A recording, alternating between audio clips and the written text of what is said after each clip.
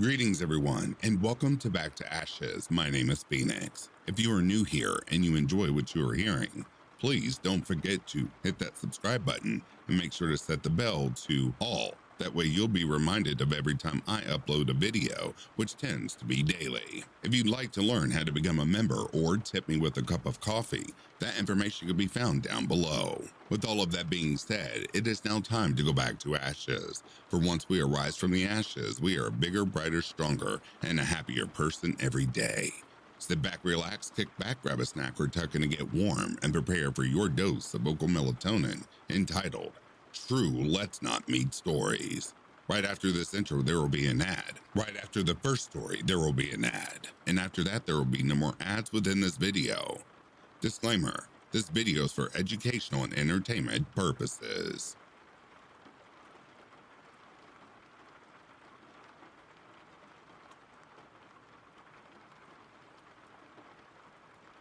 I've flown with my 1-year-old solo nearly a dozen times. Usually people are understanding and kind about me having a baby on my lap, and overall, he's a happy, easy baby. He's also very cute, so it's not uncommon for strangers to talk to him. Usually, I don't mind. The last trip I took, I sat alone in my aisle, with a man sitting by himself directly behind me. My baby was tired and fussing. I knew he was tired. There's not a lot I could do until we took off.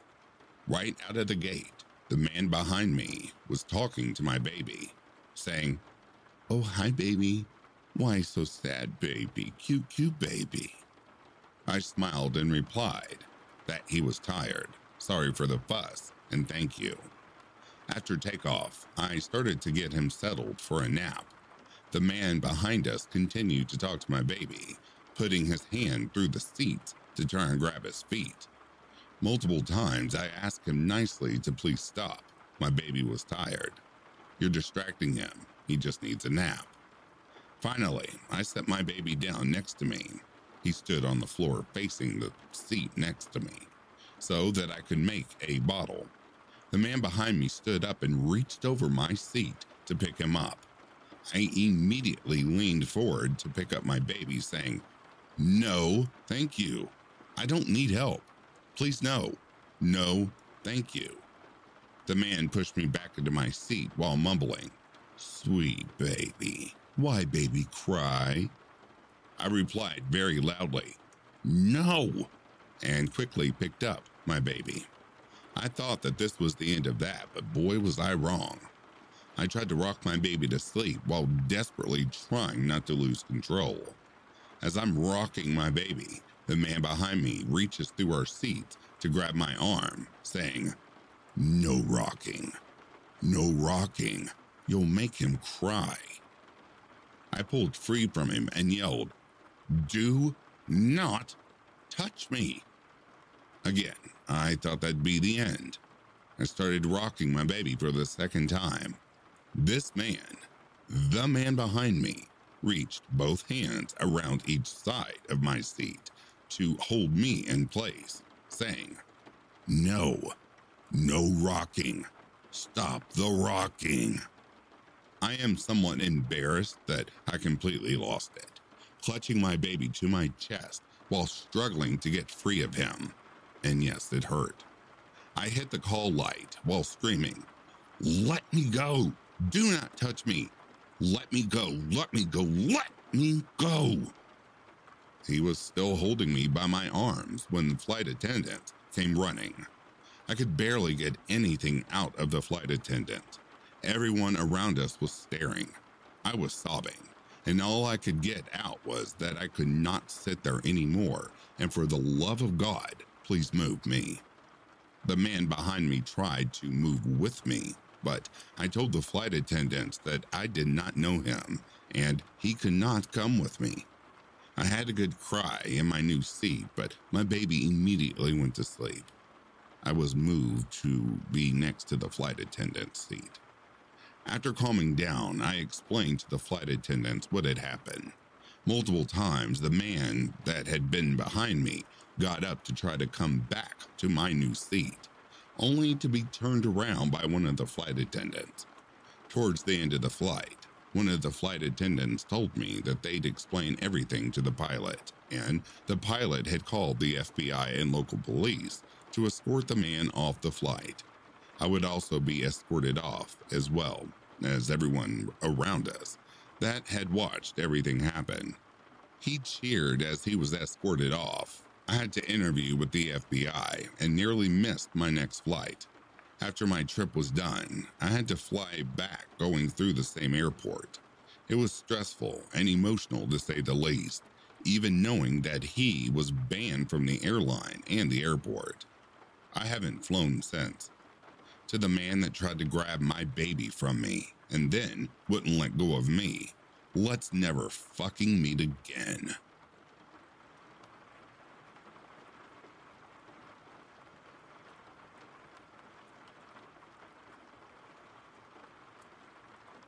This was about 15 years ago. I was 19 and studying abroad in a country in Southeast Asia. The study abroad program was very small. I think it was like 6 or 7 students, and loosely structured, and we had a ton of freedom. I had been traveling the summer before the program started and arrived a week earlier than the other students. They had us staying in a small house near the program center in a busy neighborhood. The house was also rented to locals during the summer, but typically only to students from this program during the school year. Again, I had moved into the house early, and it was completely empty, aside from myself. The owners of the house were pretty traditional and strict, and it was made clear that we were not allowed to have any visitors, especially men. At one point, my first day there, I heard a knocking at the door. I looked out from an upstairs window, and it was a bald local man that didn't look like anyone from my school program. They knocked for about 10 minutes before I decided to pretend I wasn't there, and he eventually left. The day this happened was also during Ramadan. There's typically a curfew in the city, but because of Ramadan, many people were out late eating. I met up with a local couch surfing group and ended up hitting it off with a cute German tourist. Eventually, we made plans for him to sneak into my house with me, which we thought would be easy because it was so late. When we arrived, I saw a couple of cars outside of the house, so I had him wait at the far end of the block so I could make sure the coast was clear. What I walked up to was extremely confusing. There was a big white Jeep in front of the house, and men with large guns were standing around it. There was also a small gray sedan with the doors open and a man sitting in the driver's seat. He looked like the man that had been knocking at the door earlier. The housekeeper, a sweet middle-aged man, was also outside with the men and seemed very upset. I can't remember exactly what was said, but I remember the man in the car repeatedly saying my full name, which I do not go by, changing it here for privacy. He said something like, "Come on, Cassandra, everything is okay. Just get in the car." I only go by Cassie and never introduce myself as Cassandra. I have no idea who this person was, but he did feel extremely friendly and weirdly charming, like he was there to help me, but I knew he wasn't. The men with the guns then started asking me if I knew him. I said no repeatedly, but I got the weird feeling that they all wanted me to say yes, like it would be solving some sort of problem for them. They were not pointing the guns at me, but it was still extremely frightening, especially because I felt like I had nowhere to go, and also that I was already hiding my German visitor. The man in the sedan got out and approached me and tried to kind of herd me into the car. At this point, the men with the guns had grabbed the housekeeper and were being really rough with him. Some neighbors were watching nearby now, and I was confused why no one was helping.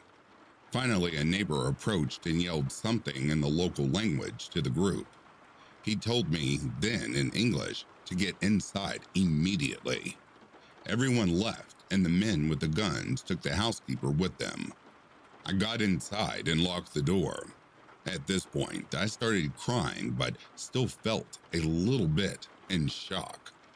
Everything felt quiet very suddenly in comparison to all the commotion. A few minutes later, I heard a light knock at the door and someone calling Cassie.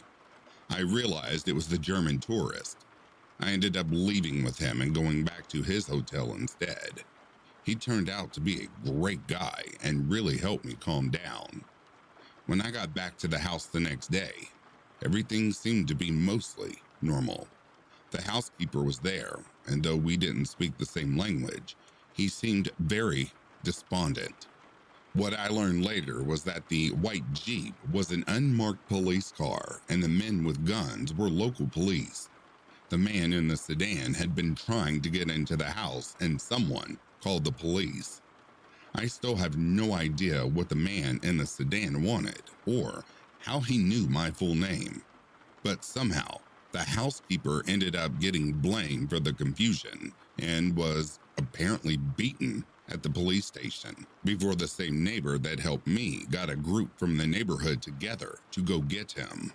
By far, the most troubling part was when I called my advisor from the school that day to let her know what happened.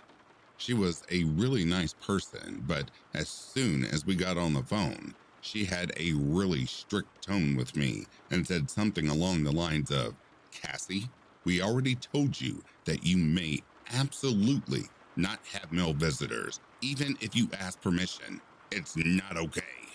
I was confused, but apparently a female had called and left a message on her phone yesterday, saying that a man would be coming to the house later, and the housekeeper should let him in. The female had called herself Cassandra. That part still gives me a stomachache when I think about it. My advisor believed me when I told her it wasn't me, but there didn't seem to be much recourse aside from asking the neighborhood to look out for the man in the sedan and not to let him inside the house. I'm still not sure how this happened or what would have happened had the men gotten into the house, or had I gotten into his car. My best guess is that a student that used to live in that house saw from our school's private Facebook group that I would be arriving early and for some reason gave that information to the man and called my advisor posing as me. Facebook is one of the few places where I have an account under Cassandra instead of Cassie, and I don't know how else they would know how to contact my advisor. Either way, I still have no idea what they would have done with me, and I'm eternally grateful to have not been alone with that man.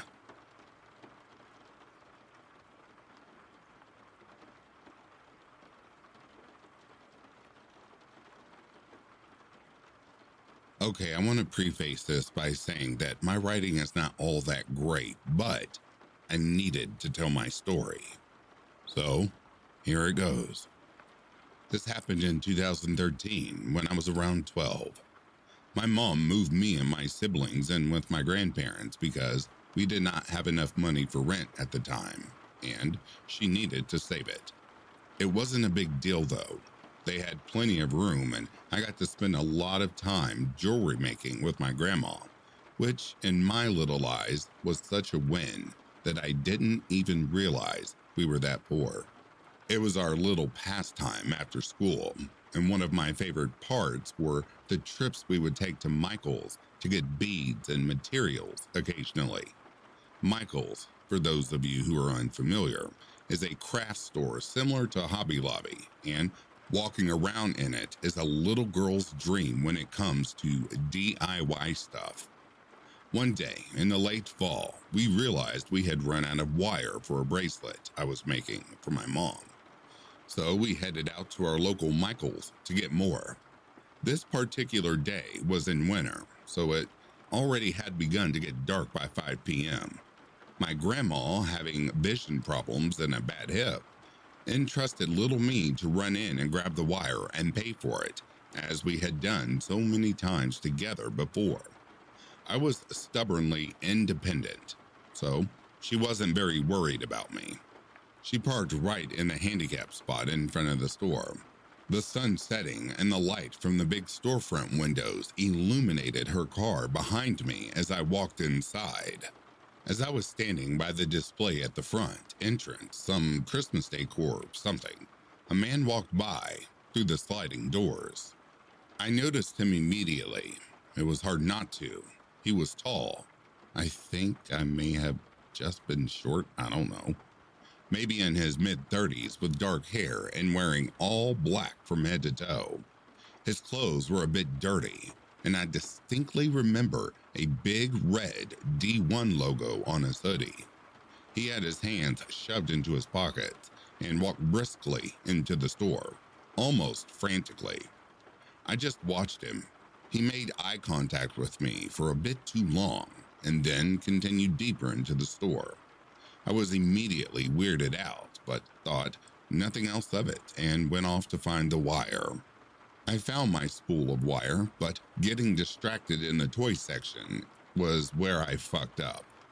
That's when I noticed him starting to follow me around, aisle to aisle.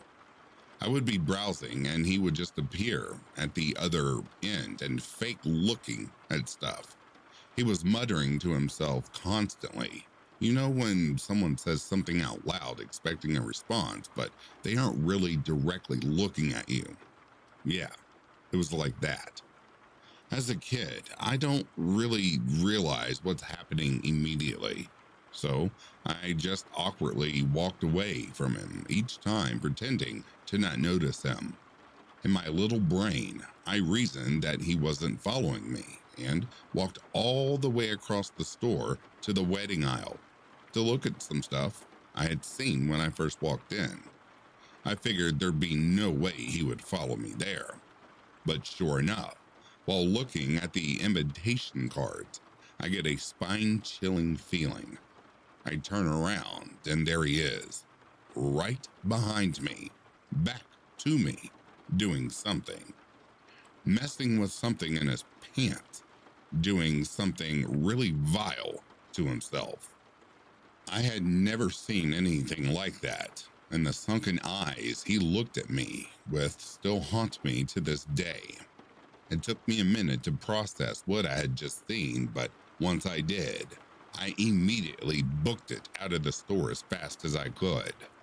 Jumping into my grandma's car, she seemed startled by my sudden appearance and asked what I got. I tried to explain what had just happened when I saw him appear in the sliding door in front of us, and the dread I felt in that moment was indescribable. He approached our car, obviously recognizing I was with my grandma, and knocked on her window. I hadn't been able to explain myself in time because she cracked the window and asked him if everything was okay. The man gestured to me with that same crazy stare and said something along the lines of, "She's a thief. She stole from there." I was mortified. He was trying to make her suspect of me, on top of everything else he had just put me through. Thankfully, my grandma got the same bad vibes I did because she politely told him to back away and rolled the window up while locking the door.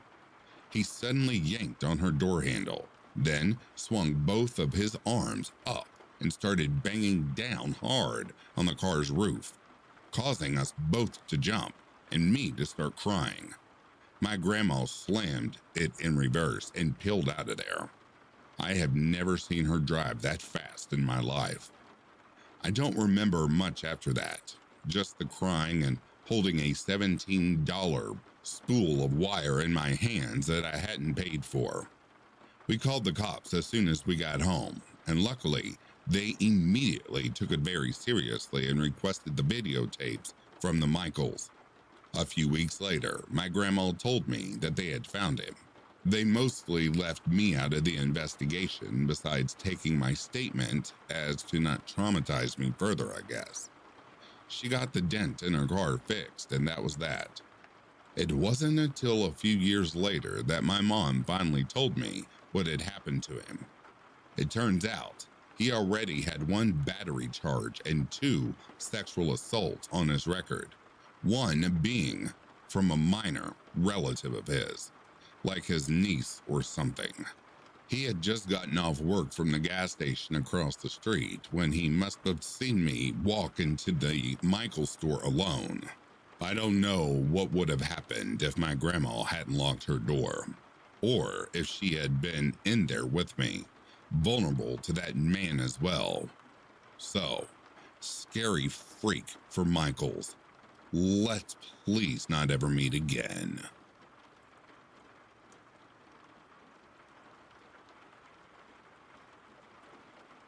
Alrighty, everyone, the author has marked this next story as a trigger warning for some of the material within.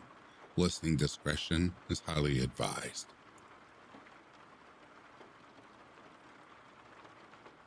This was many years ago, maybe when I was 20 or 21. I was assaulted when out jogging in a park while on vacation, someplace north in Ontario.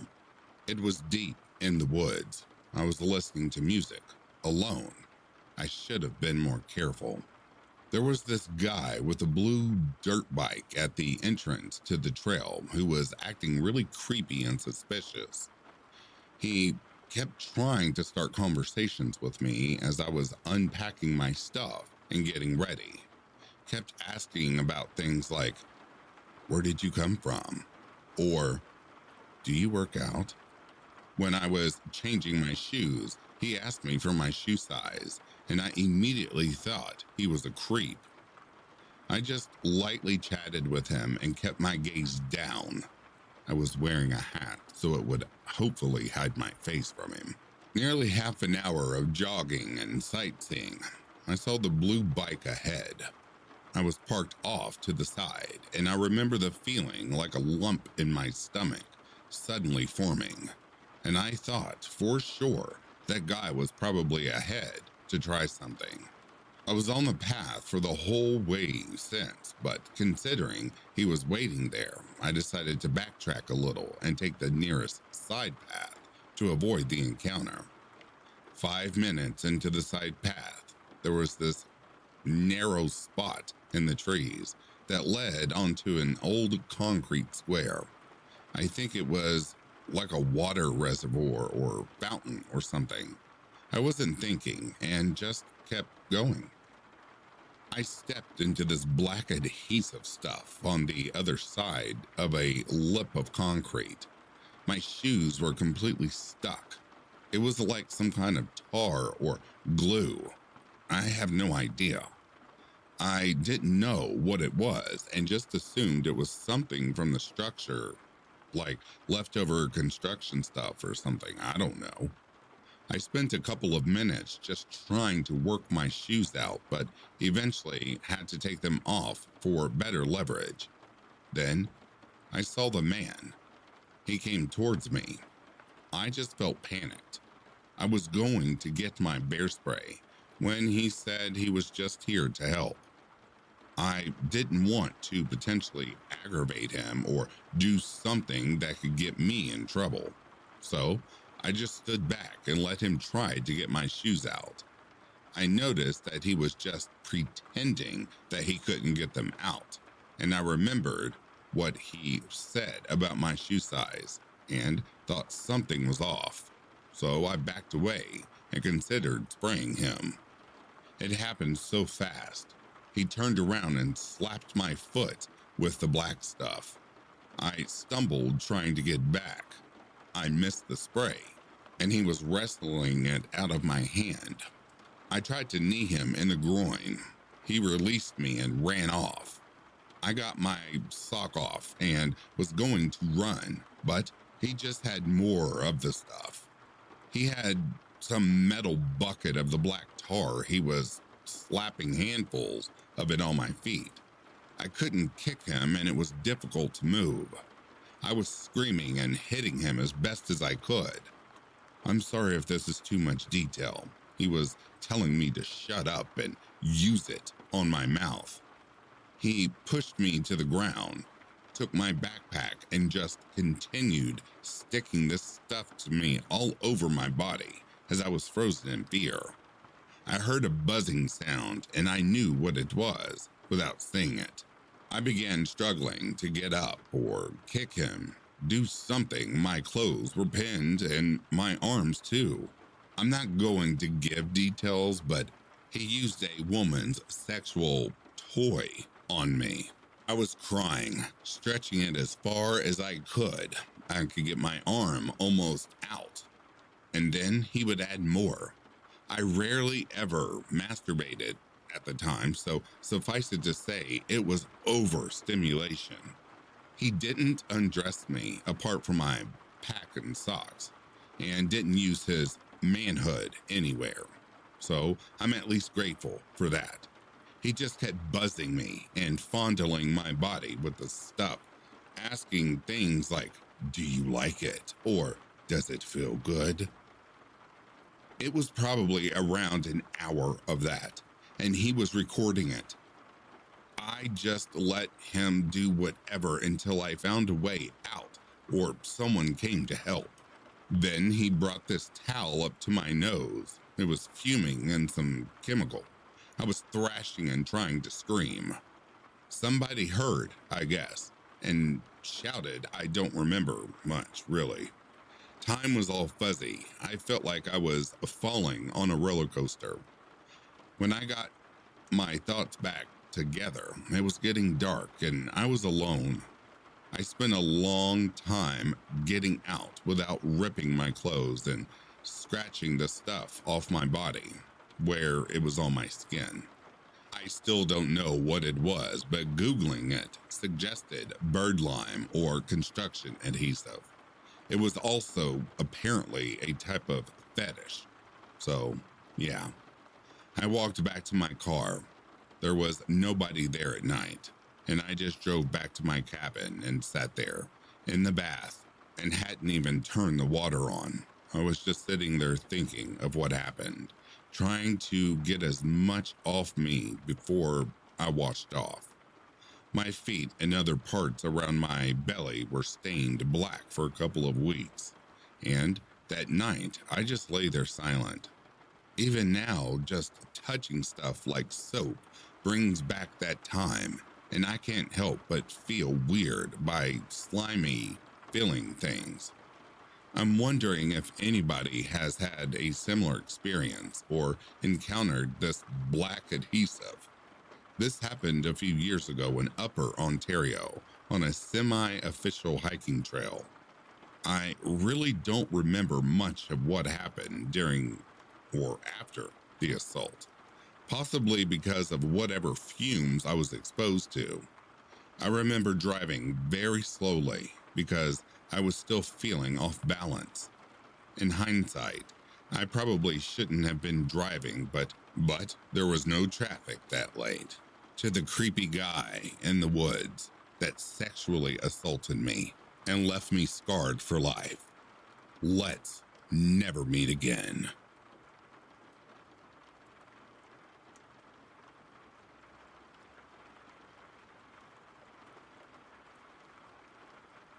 I used to do some street performing when I was low on money, and at the time of this story, I was 25. I had recently lost a lot of weight and needed to save money for skin removal surgery, in addition to buying all new clothing and seeing a chiropractor because of the changes in my gait affecting my spine.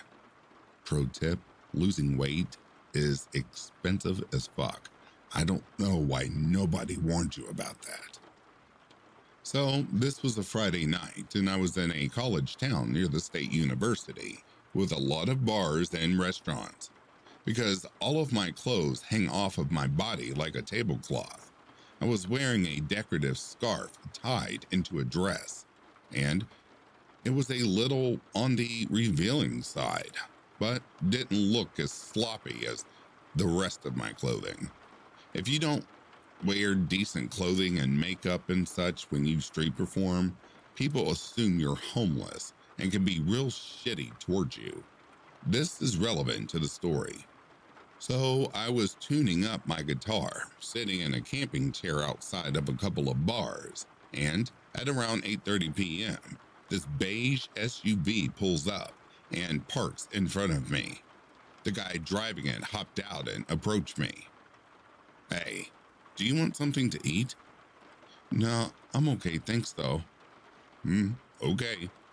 And he got back in his car, but instead of driving away, he just sat there, staring at me. I thought it was a little bit strange at the time, but I was focused on getting warmed up, so I didn't initially worried about too much. I was only planning on staying out until about midnight, so I wanted to maximize my time.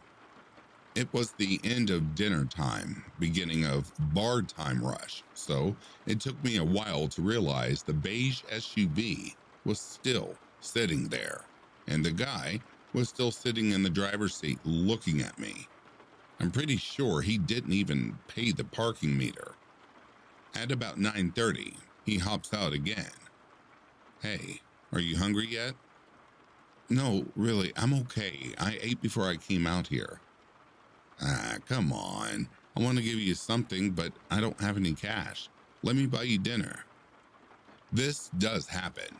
When someone who doesn't carry cash sees a street musician that they like, they will often offer to buy you a snack and bring it to you. So I didn't find that strange. Okay, sure. If you want to bring me a snack, that's fine." "Okay, come with me." No, I'm not leaving my stuff here. There's a really good restaurant I wanted to take you to, but it's too far of a walk. We need to drive there."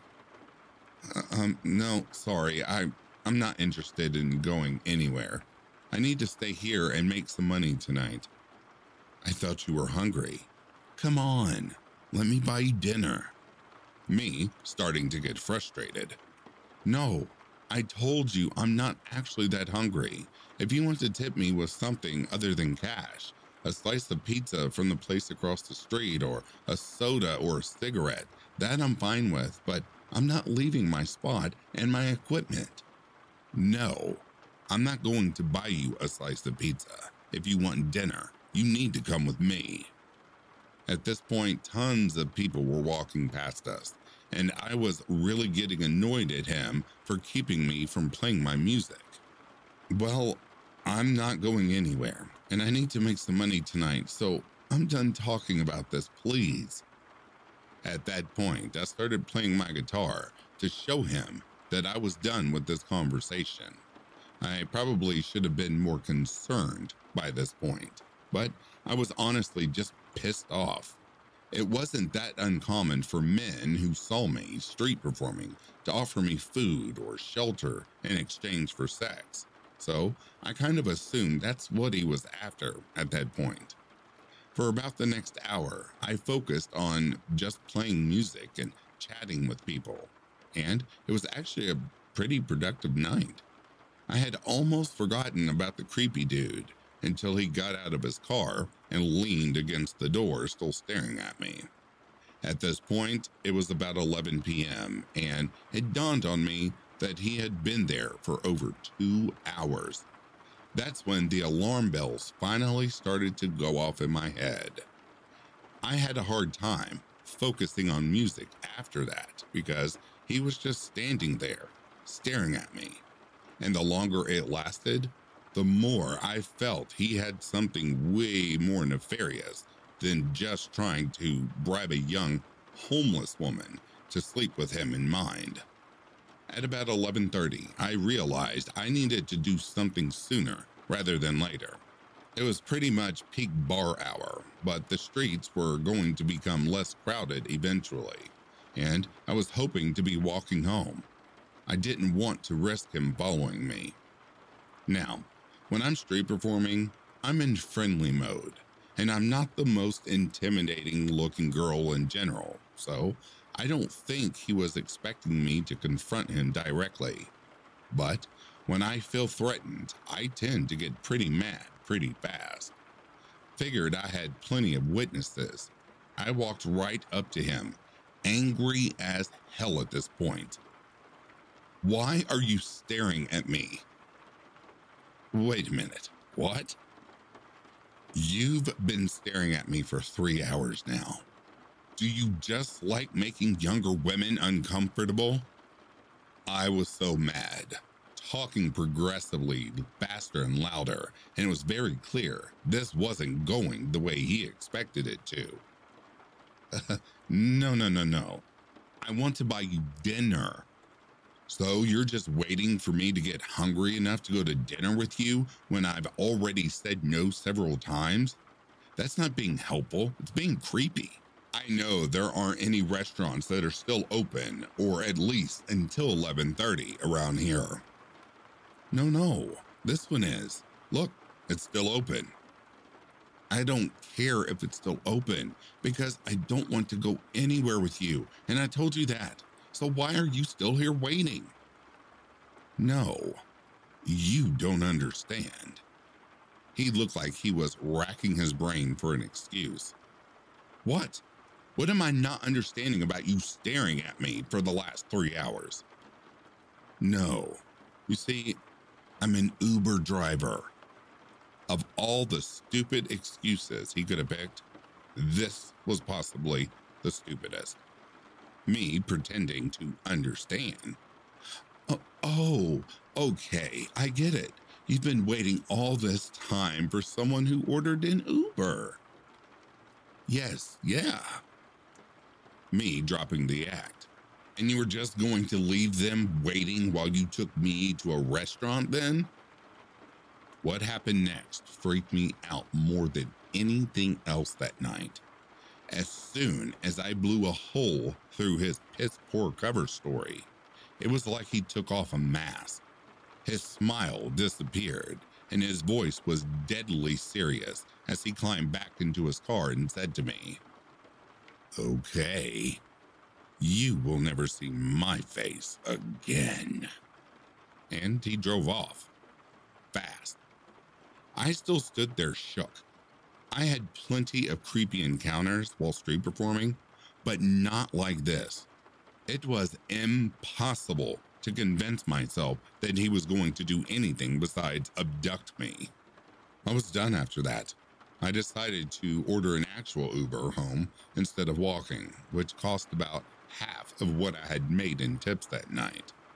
In the back of that Uber, counting my cash, I realized that it was time to retire.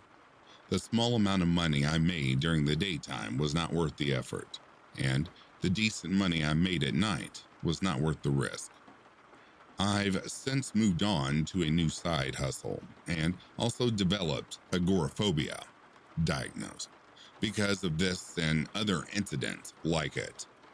I hate leaving the house now. I order most of my groceries and household supplies through DoorDash, and I have a job that's only 3 blocks away from my apartment. Still, on my walks to and from work, I find myself constantly checking my surroundings, using the reflection in storefront windows to make sure I'm not being followed. So, to the creepy asshole in the beige SUV, I hope you keep your promise and that I never see your face ever again.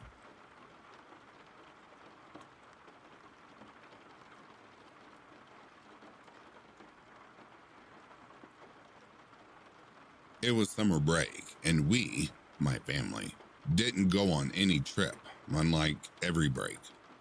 I was just 8 years old, and my younger sister was 3.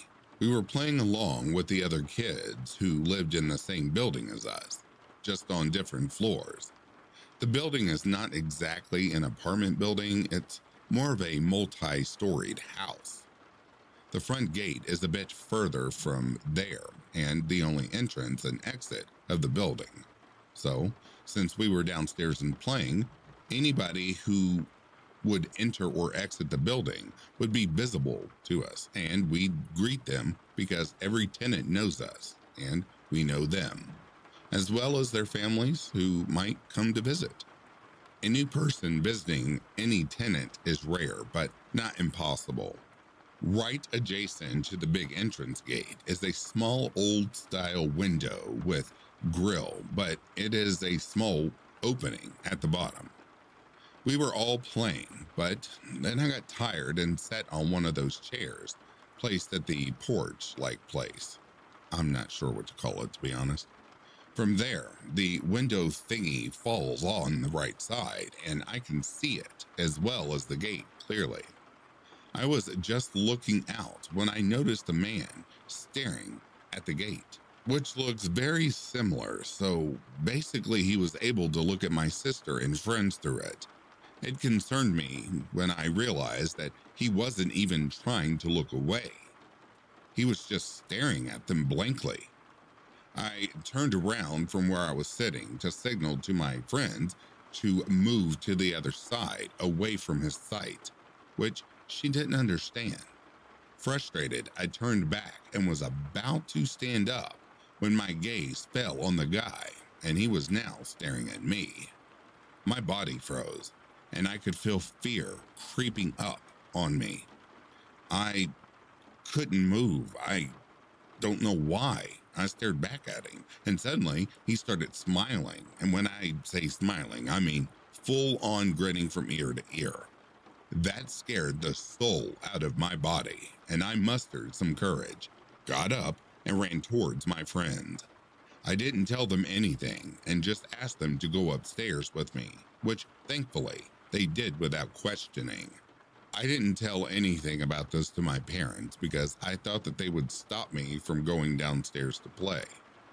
The next day, we again came down to play, and I looked through the window just to make sure he wasn't there. Fortunately, he wasn't, or so I thought. 15 minutes in, and I spotted that guy again. He was again standing at the very spot and staring at us, at me. I tried to play it cool because my friends knew nothing about him, but I couldn't for too long, and we went back in again. From what I remember, this happened for 3 to 4 days, and now my friends started complaining about how I didn't let them play and that they have to come back earlier than they are supposed to.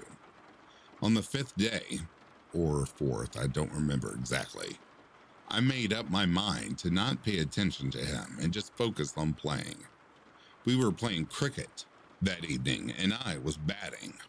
I hit the ball hard, causing it to go over the gate, which was a very normal thing. And as per rules made by us, the one responsible must fetch the ball. My heart started beating because I could see his grin getting wider and creepier. He went towards the ball on the road and picked it up. He then held his hand out, gesturing me to come and take it. I was shit scared at this point, but I had to go, so I did. As soon as I reached to take the ball from his hand, he bent, coming close to my ear, and his words are still ringing clearly in my ears to this day. "I'm a good man. Look at the window when you go inside. I'll leave something for you." This is a rough translation to English. It sounded much worse. And for you all the listeners, I really did try the British accent, but I think it came out Australian. I'm sorry. That sent shivers down my spine, and I ran with the speed of light. After we were done playing, I saw him sliding a piece of paper from that little opening. He then looked at me, grinned, and waved goodbye. I grabbed the paper and opened it. He had written his phone number and asked me to call him sharp at 2 in the afternoon, and that he knew my parents would be asleep by that time. It was also written that if I don't do it, my friends' lives would be in danger. As an 8-year-old, didn't know any better, so I called him through my mom's phone. He picked up the call, and I didn't have the courage to say anything, so I was silent. He said, "You're a good girl, just like me. You should come stay with me. Come outside. I'm waiting to pick you up." Because I lived upstairs, I went to the balcony, and he was actually standing near the gate, looking directly at me, waving and smiling. I couldn't contain it anymore, so I started crying and disconnected the call. I ran inside, bawled my eyes out in my room. Thankfully, my mother didn't wake up, and I cried it all out. I didn't go out for the next few weeks, and everybody kept asking me about it. I still didn't tell them, though. That guy stopped coming, too. I don't remember the time he stopped coming, but he did, and I was relieved. Eventually, this experience started fading, and I grew up. Fast forward to 10 years, I was 18, and my mother asked me to buy some snacks. I took my sister and went out. The shop I had to go to was at the end of the road, several houses away, so not too far. I was standing in a queue when I felt uncomfortable because of the man standing behind me, because he kept pushing me. Annoyed, I looked at him, only to realize it was the same man. My face went pale, and I could feel my heart throbbing in my throat. I tried not to panic and calm myself down by telling myself that he couldn't do anything in public. There were tons of people there, and that gave me a sense of security. As soon as my order came, I took out my wallet, hastily to pay, but he beat me to it. The owner looked at him weirdly, and then at me, because I was a regular there, and he was seeing this man for the first time. I paid for it anyway, and the owner politely asked him to take his money back. I gave the bag to my sister and asked her to go home and to inform our mom about a man following us. Just in case he attacks, I'll have a backing, and she would be safe too.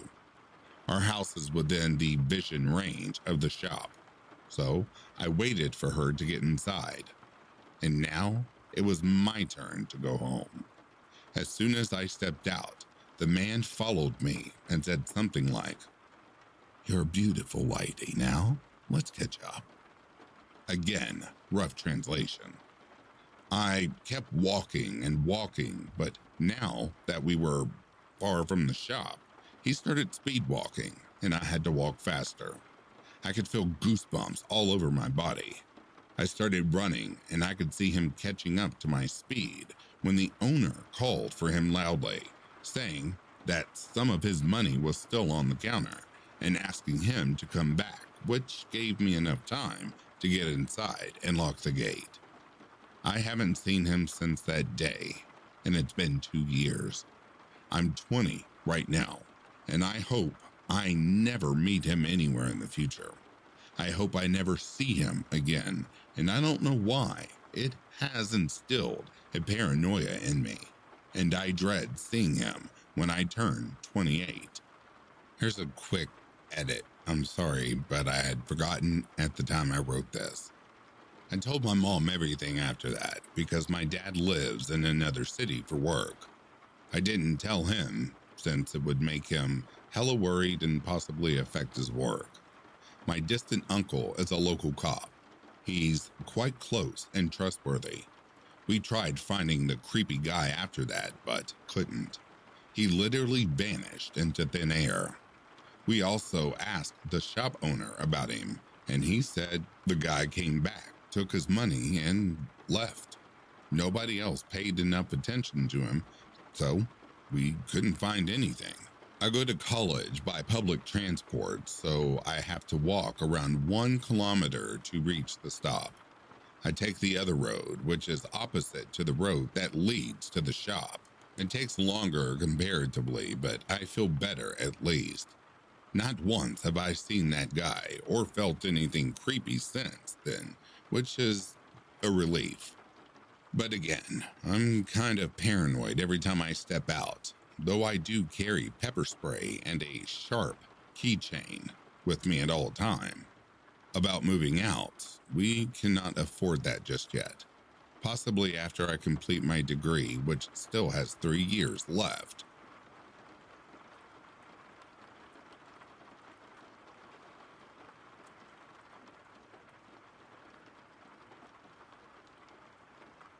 Disclaimer.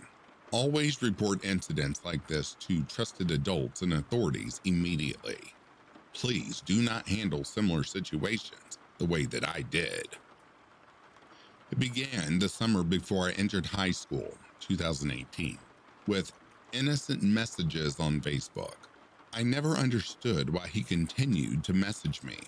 After a couple of days of him texting 6 to 7 times in a row without reply, he stated that he was 26, from my hometown, but stationed elsewhere in the Army, and had plans to find a young wife to cherish. I made it clear that I was 14 years old and uninterested, then blocked his account.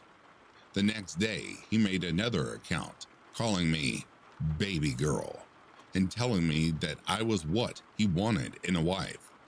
This wasn't the first time I had dealt with an older man interested in me. I muted the chat and moved on with my life. I stopped thinking about him, enjoyed my summer, and then started high school. Everything was going great until the packages started to arrive. First, a necklace with his name on it, then one shaped like a heart. They had receipts and were expensive. I was terrified that he had found my address, so I showed my mom everything. My mom tried to return the gifts. Not sure why that was her reaction, but he refused.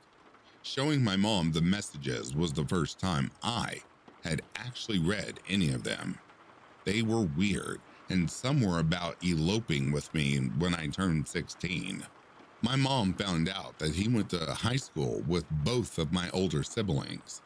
My sister recalled him as a weird anime nerd, and he was friendly towards my brother, also an anime nerd.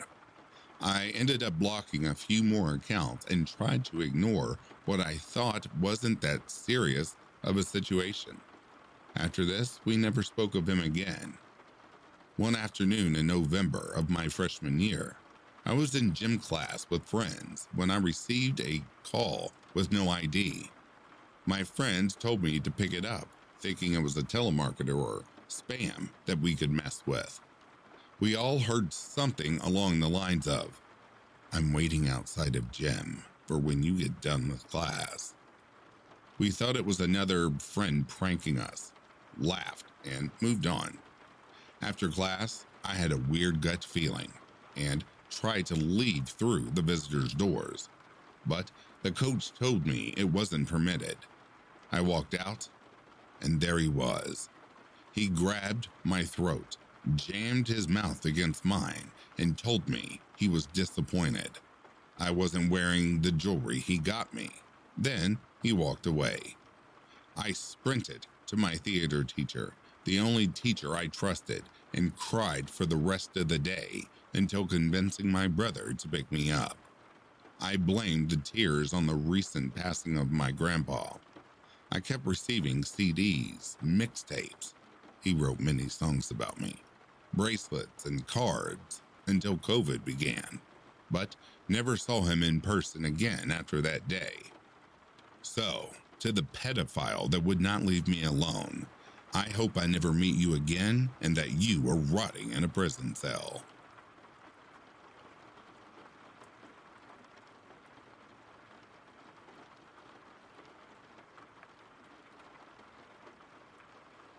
And that, dear listeners, brings a close to these true creepy encounters. I don't know about you, but some of those gave me goosebumps. Before I move on any further, I would like to acknowledge the elite members of Back to Ashes, along with the gifted members. Patty's niece, Samantha Place, Call Me Carter, Corpse Lover, Stephanie McLaren, Chrissy Elias, Denise S., Tina Mead, Luz Crispin, Tammy Slayton, Anita V., Dova Khaleesi, Edith Smith, Amy Klemko, Sugared Spite, Mrs. Interscare, and Anita V. Thank you all so much for remaining the supportive pillars for this channel. I can't thank you or say it enough, and I wish I can give every one of you a hug. And our gifted members, The Conspiracy Archives, Grimm's Library, Adam Gregg, Nat Davies, and The Cryptid Sleeps. Thank you all and the other subscribers and listeners for supporting Back to Ashes. It means the world to me and the channel, because without you, I would not have a voice. If you are sleeping, I hope Slumberland is treating you comfortably. If you're awake, I hope you've enjoyed this selection. Until next time, please take care of yourselves. I'll be reading to you soon.